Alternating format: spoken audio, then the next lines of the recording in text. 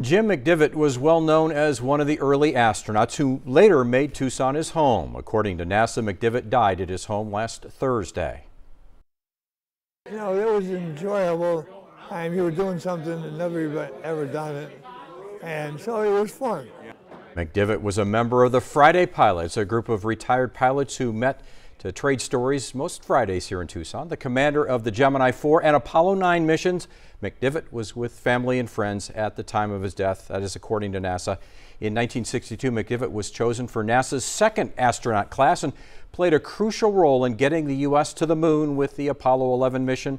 He was 93 years old. He was a very good friend with my family, with my parents, and boy, we're going to miss him. What great stories he had, but so humble. You would never know that he was a NASA astronaut hero. That is just incredible. What a great life to live, and just helping people get to the moon. I mean, wow. Yeah, and Kyler, you know as well, you have the same love and affinity for not only flying but for space as I do, and he was one of a kind. Oh, so much history there too. So, and our thoughts go out to the family, and of course you guys as well as friends. So, yeah, big loss right there.